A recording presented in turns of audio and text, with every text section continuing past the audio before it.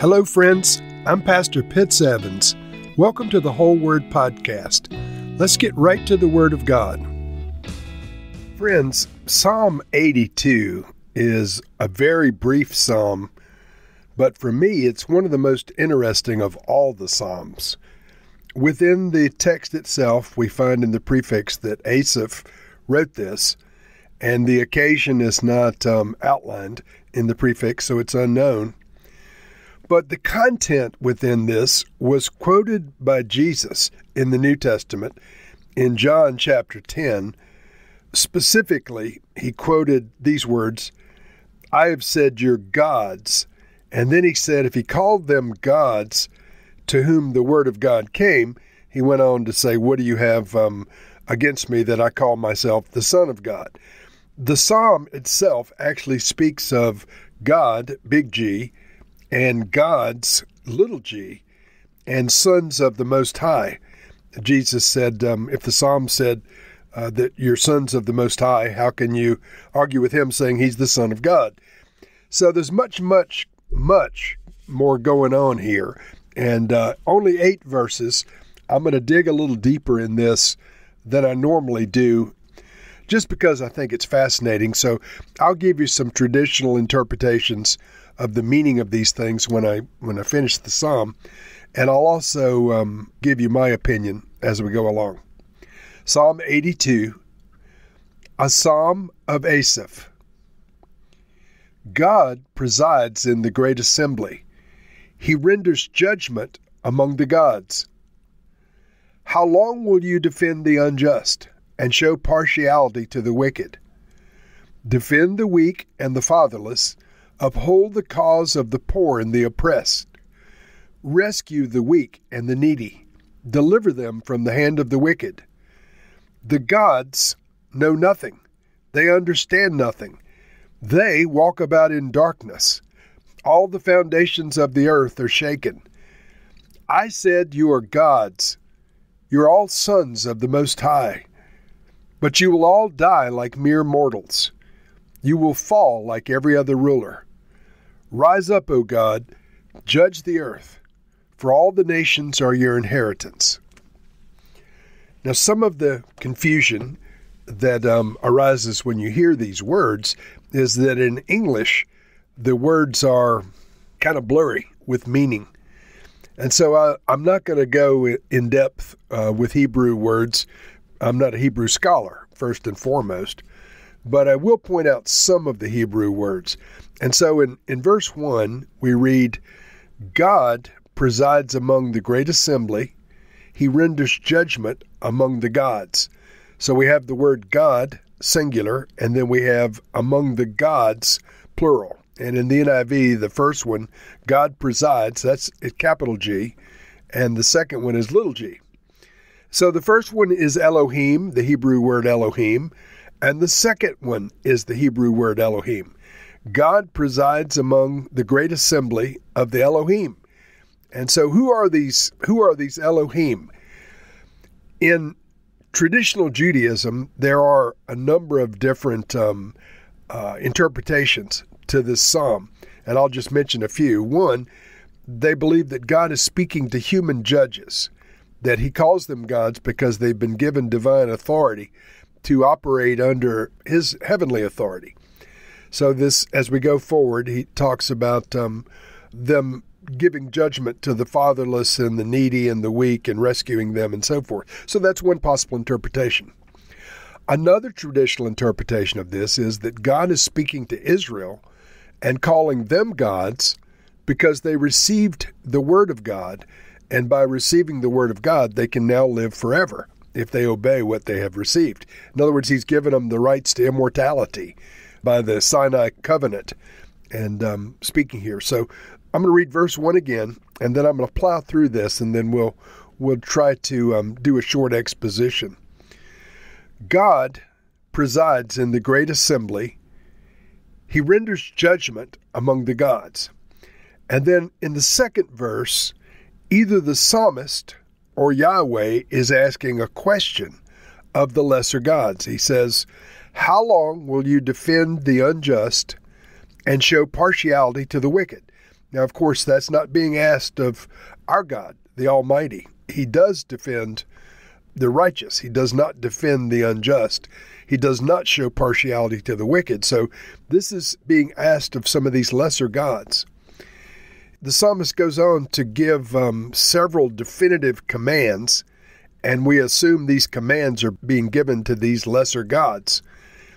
Verse 3, defend the weak and the fatherless, uphold the cause of the poor and the oppressed, rescue the weak and the needy, deliver them from the hand of the wicked. And then the psalmist, or the Lord himself, then reflects on the incompetence of these gods. He says of them, verse 5, the gods, plural, know nothing. They understand nothing.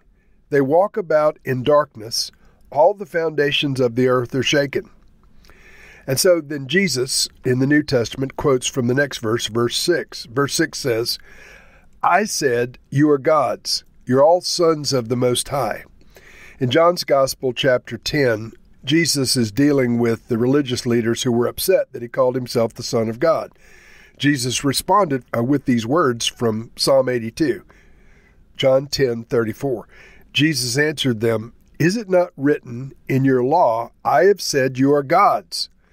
If he called them gods to whom the word of God came, and Scripture cannot be set aside, what about the one whom the Father set apart as his very own and sent into the world?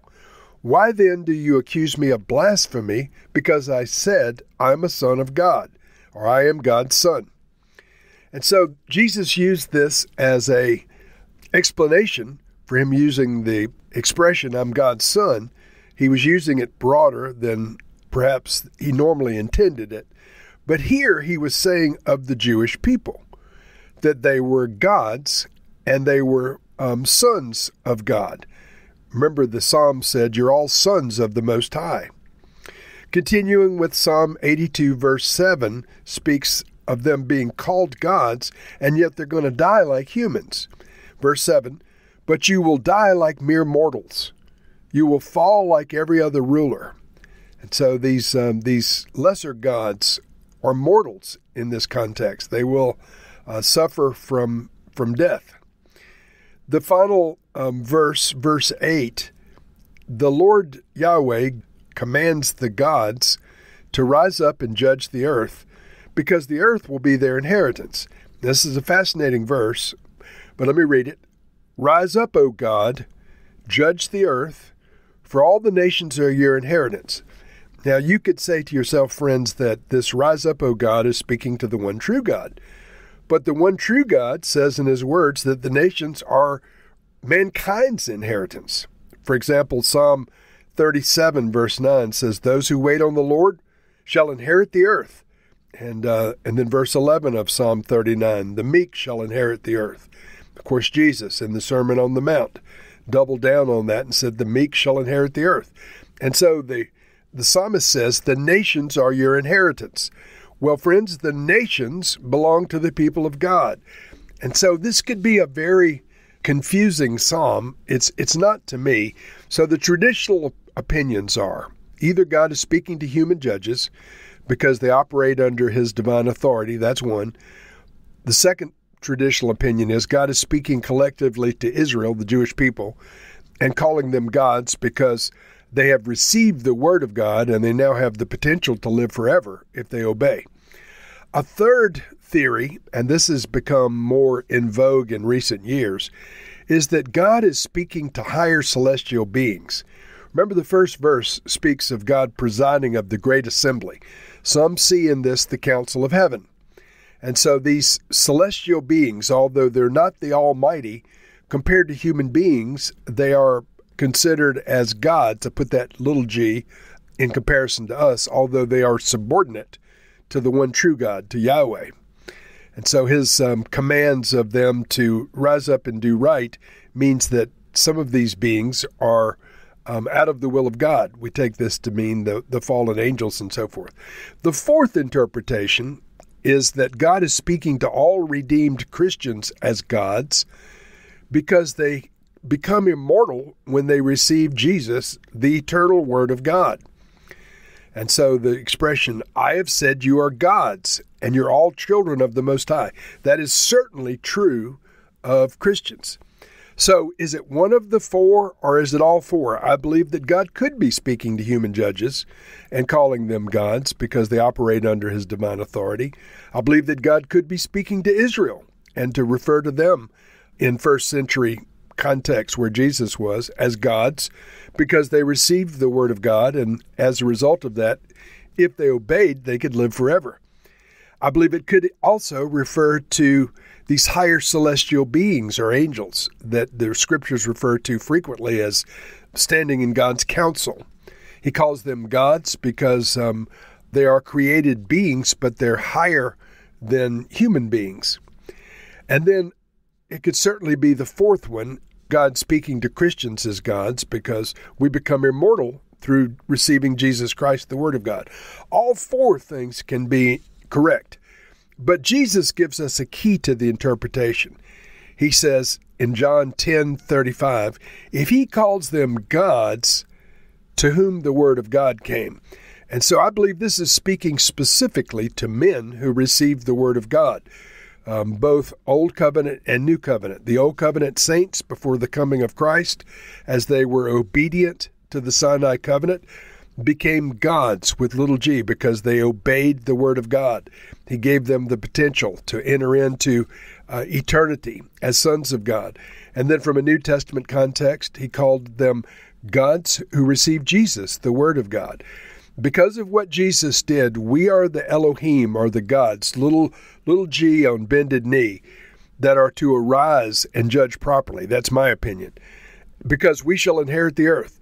More importantly, in my opinion, Jesus tells us that this psalm is written to men, about men standing in the congregation of the mighty, or the council of the Lord, along with his angels and other celestial beings. I believe that redeemed men and women, our destiny is to stand in this council. And so, in my opinion, those who receive salvation through the Word of God, that is the person of Jesus Christ, can be granted the authority to stand in the congregation that is presided over by Almighty God. In time, we'll know whether I'm correct or not, but that's my opinion, and hope you enjoyed the psalm. But whatever the case, Lord, we ask that these gods you speak of would arise and do correctly. Lord, that they would arise and defend the weak, they would arise and defend the fatherless, that they would arise and uphold the cause of the poor and the oppressed. Lord, let your gods rescue the weak and needy. Let them deliver them from the hands of the wicked. Lord, we thank you that you have called us sons of the Most High, according to the psalmist and according to the words of Jesus. Lord, in due season, we believe that we will see this all filtered out and explained in time. But for now, Lord, we thank you that you have said in your word repeatedly that those who serve you shall inherit the earth. The meek shall inherit the earth, and those who wait upon the Lord shall inherit the earth. Let us be found among them, Lord, in Jesus' name. Amen.